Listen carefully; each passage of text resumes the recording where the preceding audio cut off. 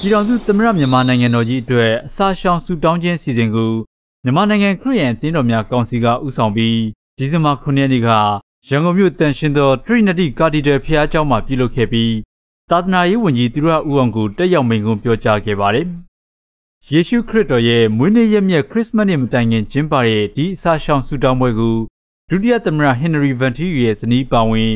ဘာသာပေါင်းစုံချစ်ကြည်ညီညွတ်ရေးအဖွဲ့တာဝန်ရှိသူတွေခရစ်ယာန်ဘာသာတပ်ဝင်ယုံကြည်သူတွေတက်ရောက်ခဲ့ကြပြီးဓမ္မတေးသချင်းတွေတီးဆိုကြသလိုမြန်မာနိုင်ငံရေးအခြေအနေနဲ့ပြည်တော်စုဘွားတိုင်းသားတွေအတွက်ဆုတောင်းပေးခဲ့ကြပါတယ်။လက်ရှိချိန်မှာကျွန်တော်တို့နိုင်ငံတော်ကြီးကဘာပြောရလဲနိုင်ငံရေးအကျပ်တဲနေလေကျုပ်ပြည်နေရတယ်လို့ပြောလို့ရပါတယ်။နောက်ကျွန်တော်ရဲ့အကြီးအကဲနိုင်ငံတော်ဆောင်နိုင်ငံရဲ့နိုင်ငံဥပဒေနဲ့နိုင်ငံတော်နဲ့နိုင်ငံသားများအားလုံးတိုင်းသားများအားလုံးကိုစားပြုပြီးတော့မှ ICG မှာတွားရောက်တာကျွန်တော်တို့ဒါဖြည့်ရှင်းတော့တင်ပြဖို့ရှိနေပါတယ်။ဒီမှာမှရေဝန်ပြတ်သားတဲ့နောက်ဆုံးပြတ်သားတဲ့ဆောင်းချက်ပြောင်းတယ်ဘာသာအားလုံးတော့ပုဂ္ဂိုလ်အားလုံးတိုင်းသားဒီလိုစီအားလုံးလိုပါတယ်မှာထောက်ခံအတိအမှန်ပြရတာလည်းဘယ်တော့ပဲပြမှာဖြစ်ပါတယ်။ဒီနိုင်ငံခရစ်ယာန်များတဲ့ကောင်စီကဒီပြုဖြစ်ပါတယ်။အစာကြောင့်စတော်ရဲ့မင်းသားခန္ဓာရ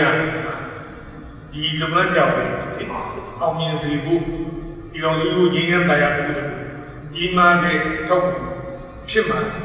ကျွန်တော်တို့ကျွမ်းမဲ့ယုံကြည်ပါတယ်။ဒါမှမဟုတ်ဒီအစာရှောင်ဝေးမှတစ်စက်ပို့ကြတဲ့ပြည်သားတွေကကျွန်တော်တို့ပြည်တော်စုကြီး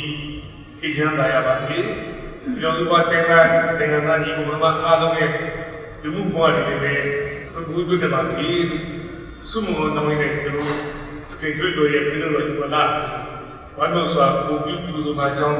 ပြောကြရင်ဒီကုန်းချုပ်အပ်ပါတယ်ဗျာ။အားလုံးယူကြပါမယ်။ဒီလိုစာရှောင်စုတောင်းပွဲကိုမြန်မာနိုင်ငံခရစ်ယာန်အသင်းတော်များကောင်စီကပြီးခဲ့တဲ့စက်တင်ဘာလတုန်းကအင်းစိန်ဂျိုကုန်းမှာလှုပ်ဆောင်ခဲ့ပြီးအခုကတော့ဒုတိယကြိမ်ပြုလုပ်တာပါမြန်မာနိုင်ငံရေးအကျပ်တဲတွေကိုဖျားသခင်ကောင်းချီးပြီးစောင့်ရှောက်ကာကွယ်ပေးဖို့အတွက်ဘုန်းတော်ကြီးတွေကဥဆောင်ကျင်းပပြုလုပ်တာဖြစ်ပါတယ်အစာရှောင်စုတောင်းခြင်းရဲ့ရည်ရွယ်ချက်များဖြစ်သောနံပါတ်1တိုင်းရင်းသားပေါင်းစုံချစ်ကြည်ညီညွတ်စီလုံးမှုရရှိရေးနံပါတ်2ဖြစ်တဲ့မြန်မာနိုင်ငံမှာယုံကြည်မှုကိုကြတော့ပါလာပေါင်းစုံချစ်ကြည်ညီညွတ်မှုရရှိရေးနံပါတ်3အမျိုးသားပြန်လည်တည်မြဲရေးနဲ့ရင်းရမှုရရှိရေးနံပါတ်4ပြည်တော်စုမြန်မာနိုင်ငံမှာရင်ဆိုင်ကြုံတွေ့နေရသောအခက်အခဲများစိန်ခေါ်မှုများအားလုံးရင်ဆိုင်ကျော်လွှားနိုင်ရေးအတွက်ဒီရွေးချက်များအားလုံးဒီဝအောင်မြင်ပါစေကြောင်းဘုရားသခင်နားကြောင်းတော်ကိုပြီးဘုရားသခင်ရဲ့ကောင်းကြီးမလားခံစားရရှိပါစေကြောင်းကျွန်တော်ဒီနေ့ဒီနေရာကနေဆုတောင်းမြတ်တာဘုရားအရဝပြုရင်း